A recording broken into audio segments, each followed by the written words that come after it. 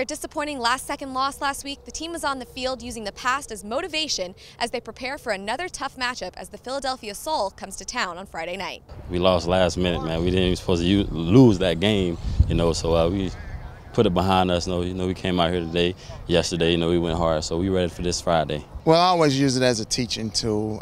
It's a lesson learned. You have to execute all the way through the ball game. Anytime there's time left on the clock, other team has a chance to win. So we failed to execute, and they came up with the victory. So our guys learned from it, and we move on. And head coach Lawrence Samuels said the message at practice this week was a clear one. Make sure you finish. You just have to finish. That's the key to any game. We have to finish. You have to.